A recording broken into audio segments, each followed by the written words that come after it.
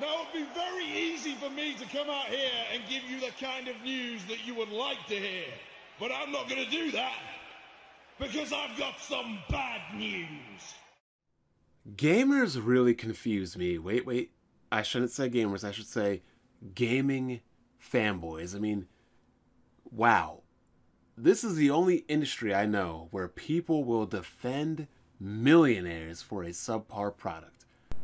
Alright, so those of you who follow me on Twitter know that I'm kind of put off by something right now. And if you're not following me on Twitter, I highly recommend you do, even though I don't tweet all that much. But, you know, it's just a nice thing to do. Go ahead and give your boy a follow. But the new Pokemon games, all right, let's start there. Let's talk about them, because at least on YouTube I haven't expressed any particular opinion one way or the other. Mostly because I just don't really care about the new Pokemon games enough to make videos about them. I think they're just spin-offs being marketed as main series games by Nintendo, because that's, to be fair, a really smart and reasonable business strategy. Is it a bit underhanded, especially when those are like the first Pokemon Switch games to come out? Yes, but at least they're being transparent with the idea that the quote-unquote hardcore games are going to be released in the following year. So this is not all we're getting for Pokemon Switch, and that's exactly what I'm sort of worried about as a consumer. Because one argument used by a lot of people defending this game's existence is that it's going to be a valuable test tool for both the new engine that'll be used probably for the next Pokemon game as well, and some aesthetic features like the whole thing about your Pokemon following you around, like in Heart Gold, Soul Silver. People have gone crazy over that. And that's kind of interesting, because it really does come off like Pokemon Let's Go is a test to see how little effort Game Freak has to put into a game before veterans stop buying. What is the minimum amount of effort that Game Freak can put into a Pokemon game before the older than 12 demographic stops buying? And that's why I'm sort of skeptical about whether or not I would want to support this game. If you think this game's sales are not going to influence the development and the thought process, the creative thought process behind the 2019 game, that's pretty naive. And that's what I'm kind of worried about, is that we're going to be taken completely for granted if all of us veterans buy this game, and then Game Freak looks at that and just says, oh, well, we don't have to give a fuck anymore about the future games. They're just going to eat everything that we give them. But especially when I already don't have a Switch, and I think oh boy, this is an actual hot take that's going to give me some fire from, I'm sure, the dislike bar in the comment section. But I don't like the Switch. I think it's just another fucking gimmick. Underpowered as shit. It couldn't even run Final Fantasy 15. That's why they didn't want to develop for it, and that's why they have the fucking shitty Pocket Edition instead. Breath of the Wild struggles to get 30 frames per second consistently. Absolute garbage system. I don't think I'll ever buy it unless Fire Emblem 16 is that amazing. Then I guess I would just have to swallow, take the bullet there and buy the Switch, because there is no Switch emulator that's functioning at the moment. The only reason I was able to play Breath of the Wild, as you guys might know, is because I ran it on Cemu, which runs actually better than the Switch after it gets started up, which is just absolutely fucking sad. My build is not that old. All I did was get a new processor. I got a Ryzen 5 1500, and I got like 50 frames per second on Breath of the Wild. Absolutely ridiculous. Like, I was getting 40 frames per second while fucking streaming. Switch is terrible.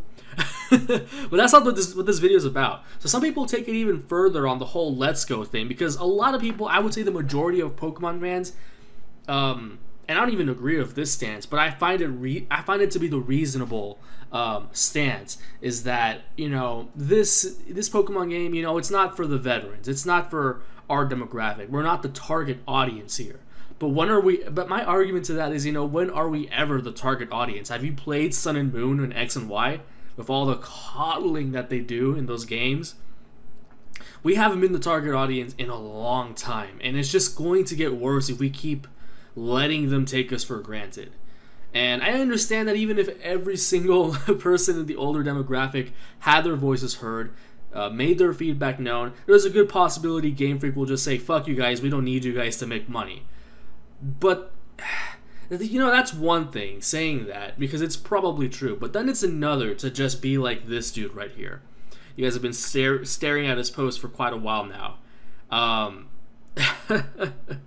That is just so in denial about the new Pokemon games that he discourages people from giving legitimate feedback.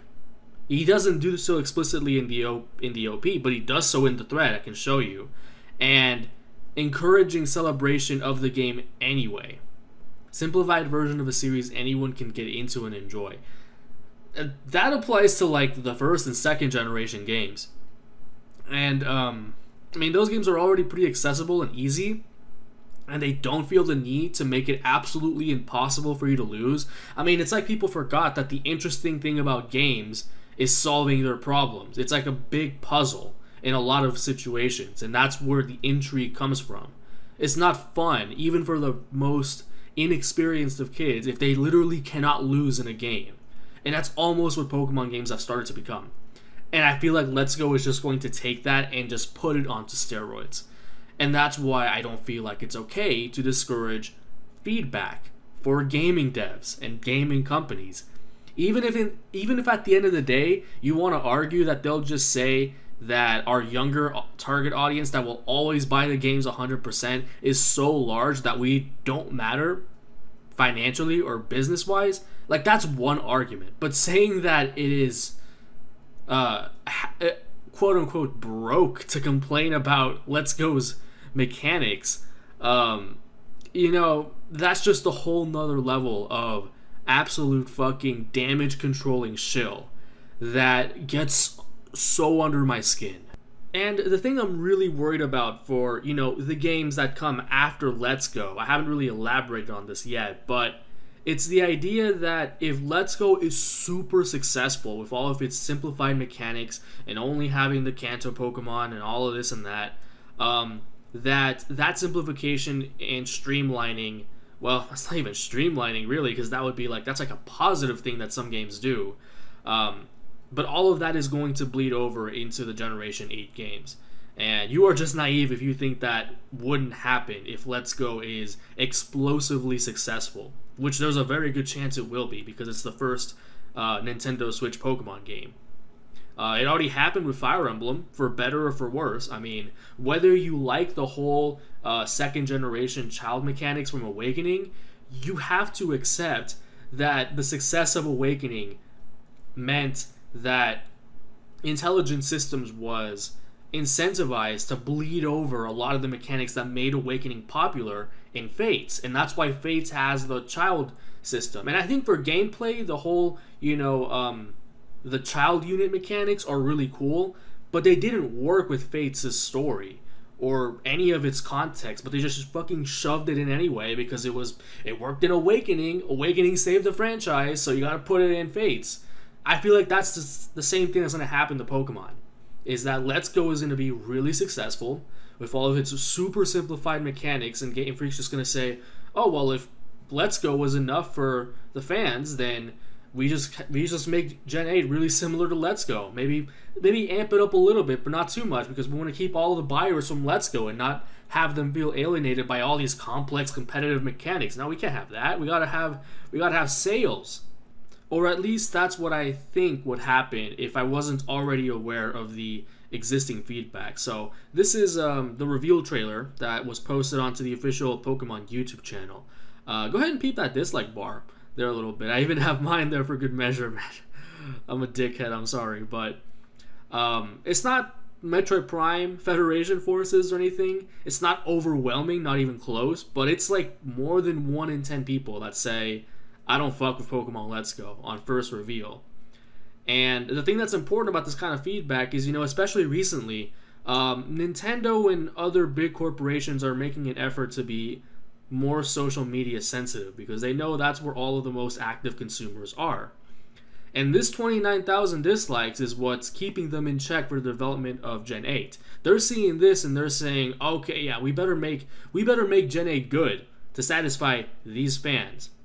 Because 1 out of 10 of your most active consumers, that's not That is not a small chunk of your player base. And I'm aware this is only for English speakers only, but I mean, English speakers make up a really good portion of the Pokemon player base. It's not like Pokemon is this obscure, like Japan-only thing that has a niche market in the West. No, it's absolutely huge worldwide. So this matters.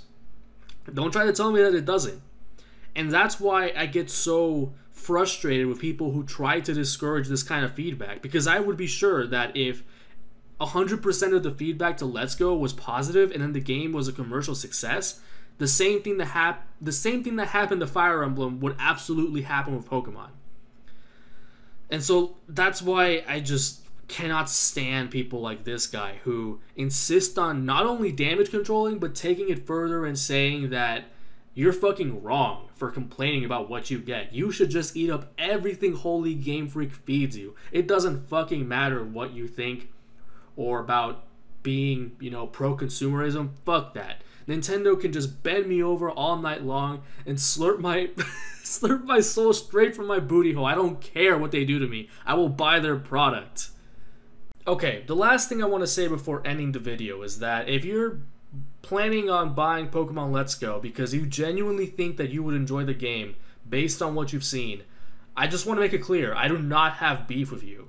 My beef is with people who are like strangely elitist about supporting the game, and that are like the dude I showed in the thread, who are like of the mindset that you're not allowed to complain about a game that doesn't appeal to you. And that's the other thing.